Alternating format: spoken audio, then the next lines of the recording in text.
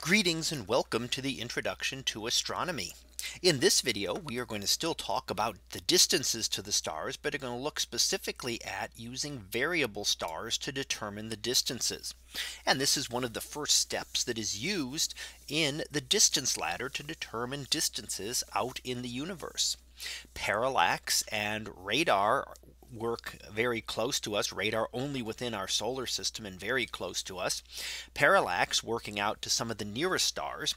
But in order to determine distances further across our galaxy and to other galaxies, we are going to need stars that could actually be seen there that we can use to calibrate our distance scale.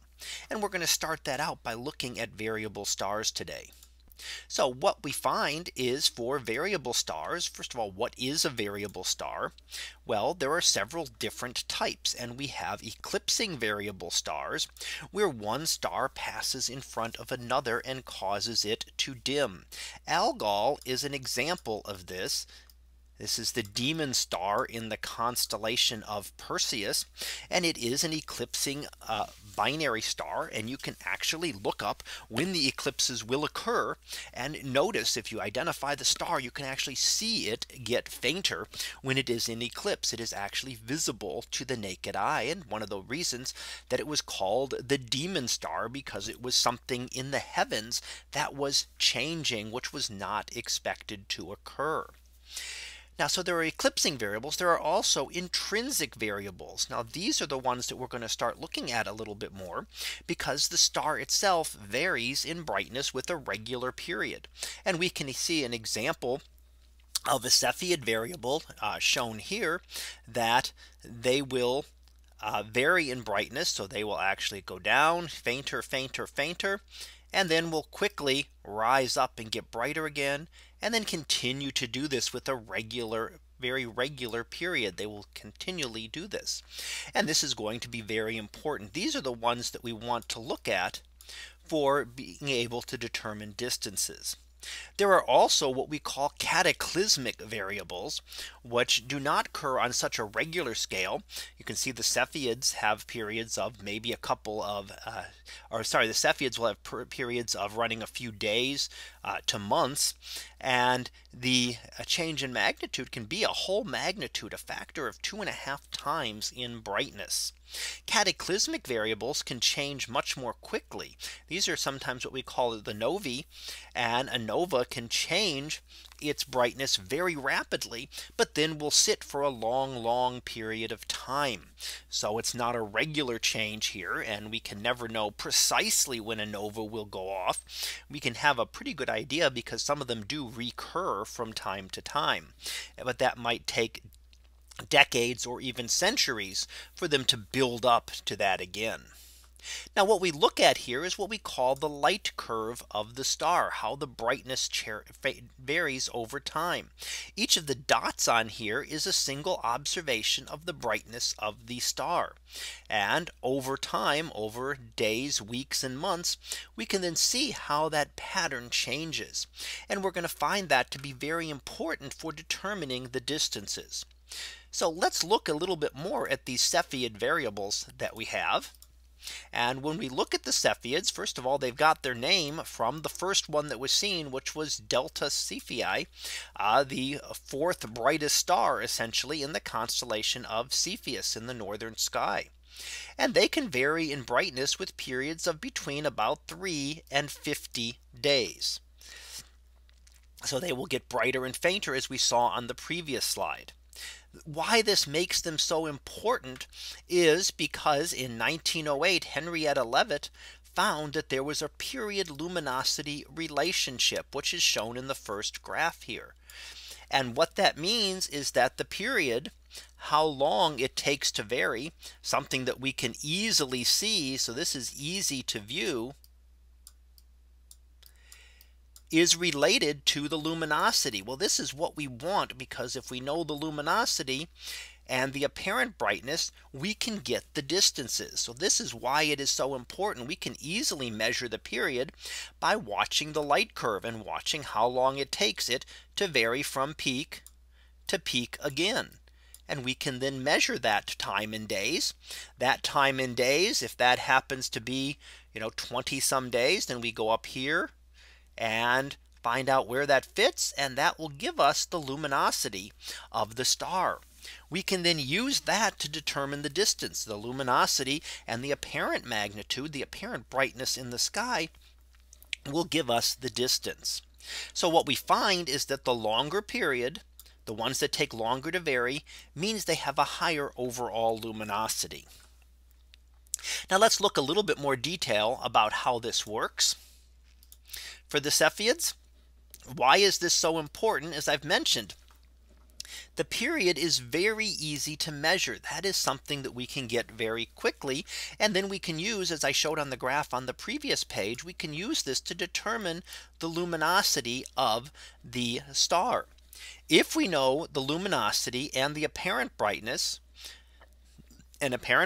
we just have to observe how bright the star appears to be. We can then determine the distance using the inverse square law of brightness. So once we've done this, we can then use that to determine the brightness, and that gives us the distance, which is what we are really looking for, is trying to be able to determine this distance. However, before it can be used, we need to calibrate this luminosity relationship. We need to know the luminosity for one Cepheid to be able to determine that. And so for one of these, this is difficult because none of them were close enough to have a measurable parallax. And we will look in other lectures at other ways to be able to kind of bridge the gap between these two, because Cepheids are quite important. So we could not use parallax, which we have already talked about, but we need some other method to determine the distance to just one Cepheid, and that would calibrate this scale. Now this was important because once it was done back in the 1920s, Edwin Hubble did find Cepheids on images taken of the Andromeda galaxy. And this was the first time that we learned that it was another galaxy and not part of our own. Up until that time, it was still a great debate as to whether galaxies were actual other galaxies, other island universes as they were called, or if they were a part of our own galaxy. And it was not until this time that we were actually able to figure that out. And the Cepheid variables that we're looking at here played a key part in this. Once we could use them and use their period luminosity relationship, we could then get the distance. Again, that's the all important thing that we are looking for right now, is to get these distances. And that allowed us to say that the distance was so large that it could not possibly be a part of our own galaxy. Now Cepheids are not the only variable star that can be used. There's another related type of star that we look at as well. And these are called the RR Lyrae stars. They are named again after their primary one, which was RR Lyrae, the first one discovered in the constellation of Lyra. And RR just is the designation for variable stars. There's a way to catalog and name variable stars. Now these are interesting because these are like Cepheids, but they all have periods that are very short, in less than 1 day. And what that means is that if we look at them on the period luminosity relationship, we looked at Cepheids variables. Well, they are all way down here at the bottom. So all of the RR Lyrae stars are down here. And that means that roughly they have all about the same period of about half a day, and therefore all very close to the same luminosity, about 50 times the luminosity of the sun. Which means that as soon as we identify a star as an RR Lyrae star, we immediately know its luminosity. So we know what its luminosity is and can therefore determine its distance. That makes them very important. Immediately we know that luminosity, and we can use that to determine the distance. And these have been used to map the size of the Milky Way. These are very common stars in globular clusters, and we can use those to then map out the extent of our Milky Way and learn something about the sizes of it. So these are two ways to be able to determine distances using these different types of variable stars. Using the RR Lyrae stars, using the Cepheid variables, we can map distances not only within our galaxy, but also to other nearby galaxies. However, we are going to need more methods. These are not visible across the universe. When we start to think of things that are hundreds of millions of light years away or billions of light years away, even though Cepheid and RR Lyrae stars would be present there, they're not going to be bright enough to be seen across those immense distances. And we are going to need other methods to be able to determine those distances. So let's finish up here as we do with our summary. And here we look at, first of all, we talked about the number of different types of variable stars. There were the eclipsing variables and the cataclysmic variables as well. But the ones that we need to measure the distance are the intrinsic variables and the ones that are periodic, so that we can observe a period, observe how they vary in brightness. And we use that to measure the important distance that we are trying to figure out.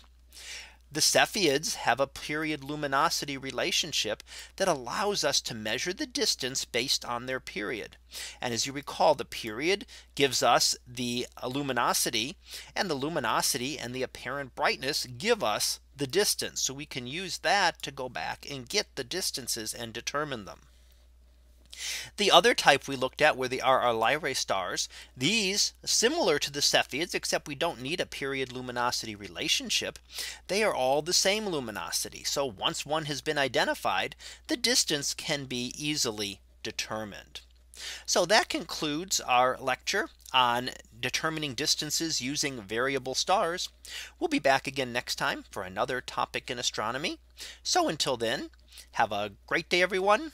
And I will see you in class.